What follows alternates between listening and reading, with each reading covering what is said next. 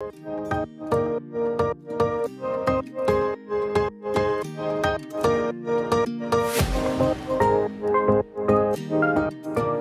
my beautiful friends, it's Amanda here, and today we're talking about the Summer Solstice collection from NARS. Now, according to the Nordstrom site, this collection is a Nordstrom exclusive, but when I googled this, it did pop up for sale at Saks Fifth Avenue, so I don't really know how that works. Is it a Nordstrom exclusive? So that doesn't seem super exclusive to me. I only picked up 2 of the pieces from this collection. So there's also a couple of cream bronzers and a bronzer brush that I opted not to pick up.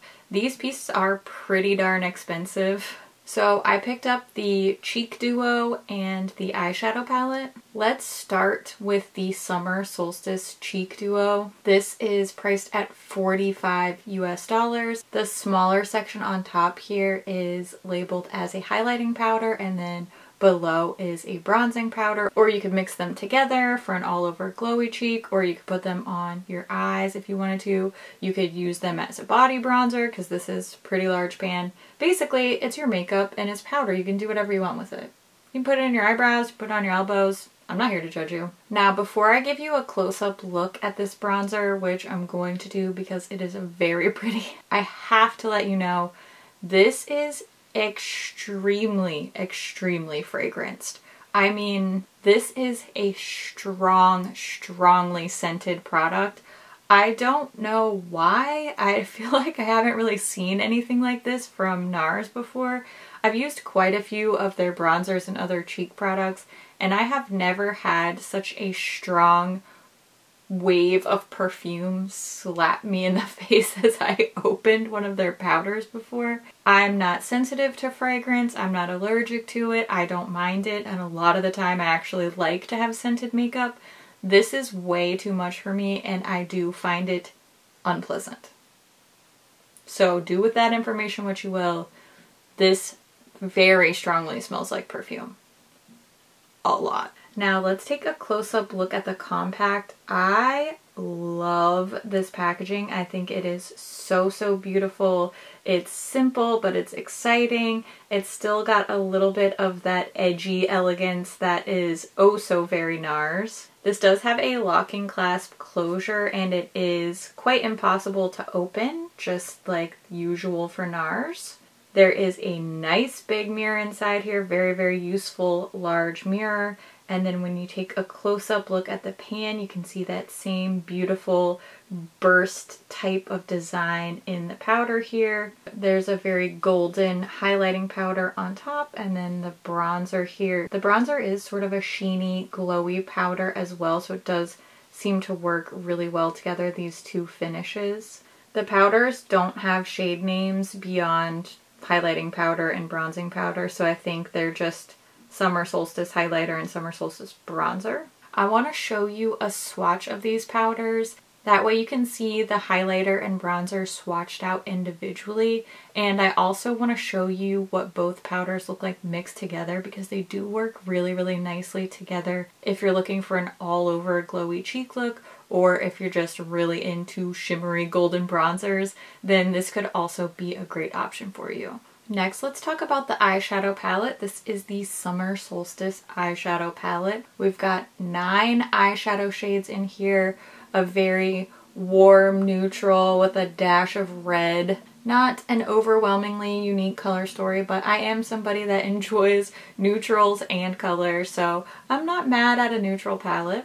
The palette is priced at $49, and we are getting a couple of repeat shades in here. I know that I recognize these two, Delirium and Seven Heaven. Pretty sure those were in the Wanted eyeshadow palette, which I absolutely loved that palette. I'll search around and see if any of these other shadows are repeats from other palettes, and I'll just put that information either up here on the screen or down in the description box for you. We've got the same style of packaging on the eyeshadow palette, but this is a slightly different color. Cheek Duo is more of a dark bronzy, and the eyeshadow palette is a lighter golden tone, but it's the same design, same styling.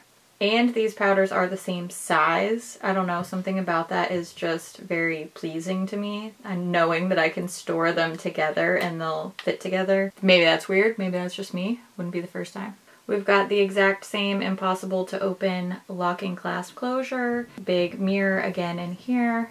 And then we'll take a close-up look at these eyeshadows. There are only 2 matte shades and there seems to be overall 3 different finishes in here. We have some really silky, opaque metallic shades, and then we have some really shimmery, glittery, not quite toppers, but not as opaque as the more metallic counterpart shimmers.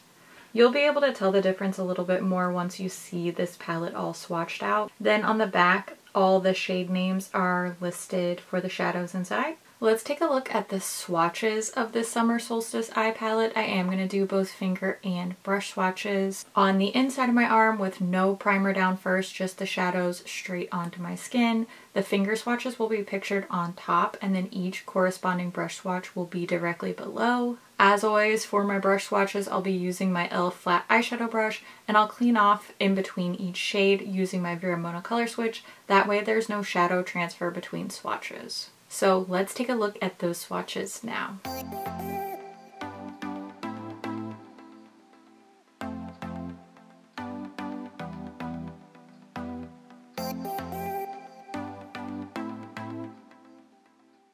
Now that you've seen the palette swatched, I want to go ahead and show you a little demo tutorial using both of the products that I picked up from the Summer Solstice collection, and then I'll wrap up all my thoughts at the end.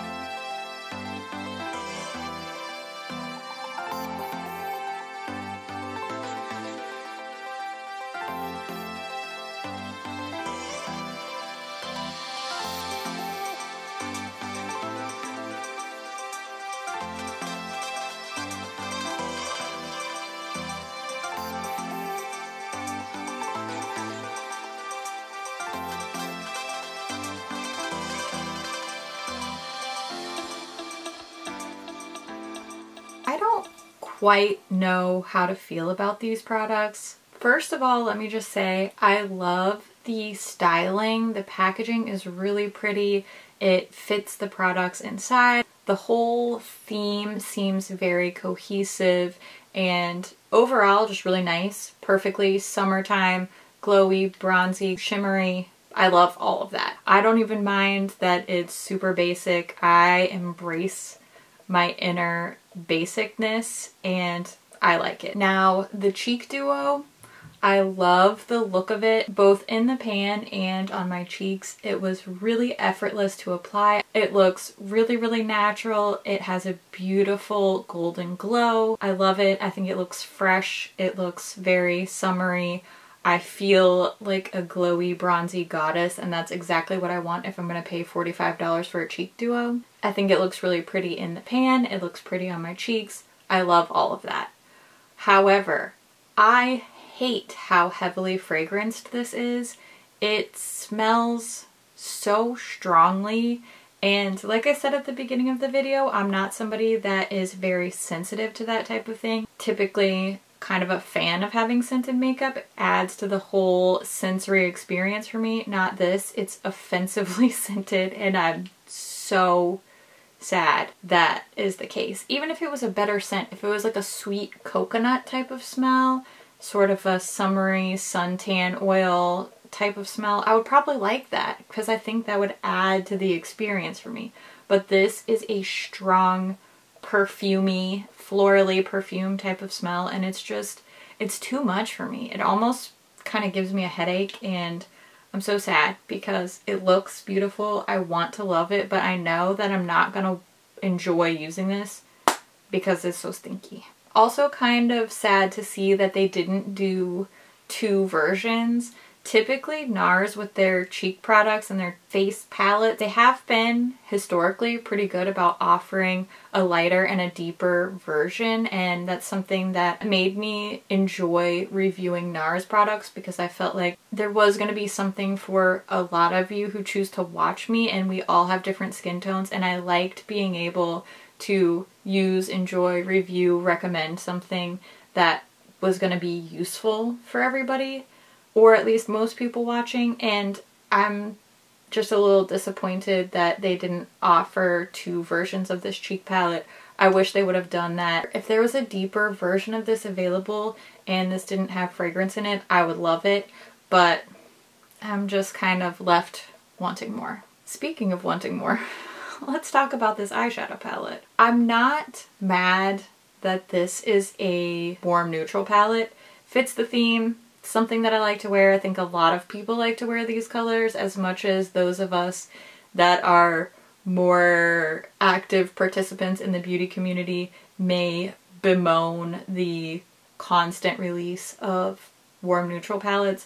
They're useful. It's what a lot of people like to wear. It's a smart move for companies to keep releasing shades like this because that's what most people like to wear. And frankly, I like to wear it too, so there you go. But I am left wanting more matte shades.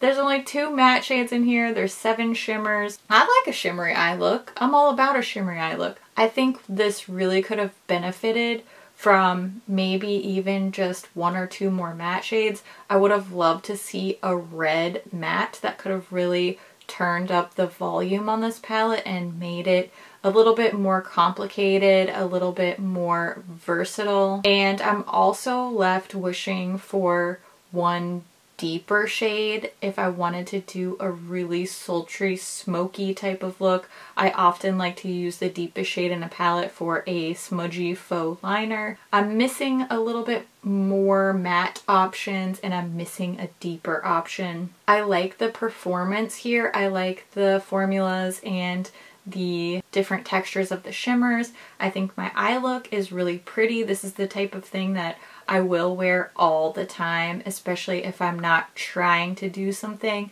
a little bit more exciting for a video. This is the type of eye look I will easily just grab a couple brushes, take 5 minutes, put on a more basic neutral eye look like this. Colors are fine, performance is fine. I'm just missing a little bit, especially for a $50 palette. I don't want to be left feeling like I need to supplement a $50 palette that only has 9 shades. I feel like if you're gonna curate something down that small and make it that expensive, I'm expecting it to be really, really on point. So there are things that I liked and things that I disliked about both of the products that I chose to buy from this collection. Overall, I don't really feel like they were worth the price tag.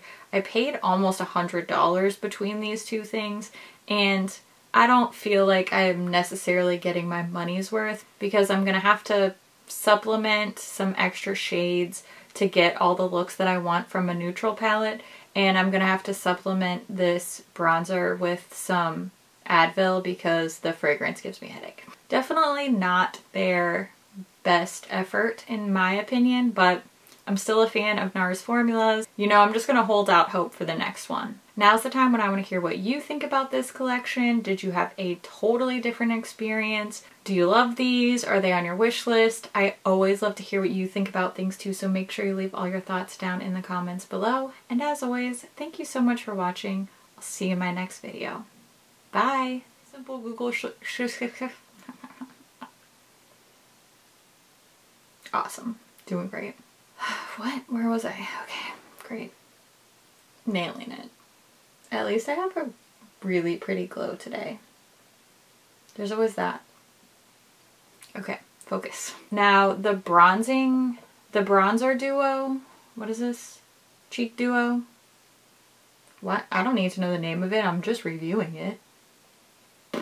Ooh, was that too shady? Too far or just far enough? Because I want it to be funny, I don't want it to be mean. Gotta find that line, you know? So that's good. Great. Grand. I've got a lot more to do today, so just know that I love your face. You're doing a good job. Hang in there. You know? It's gonna be, you're gonna be alright. We're all here for you, and we all love your face because it's so precious and cute. Okay. Alright. Was that weird? Did I make it weird this time? Sometimes I do that. Anyway, love your face. Bye!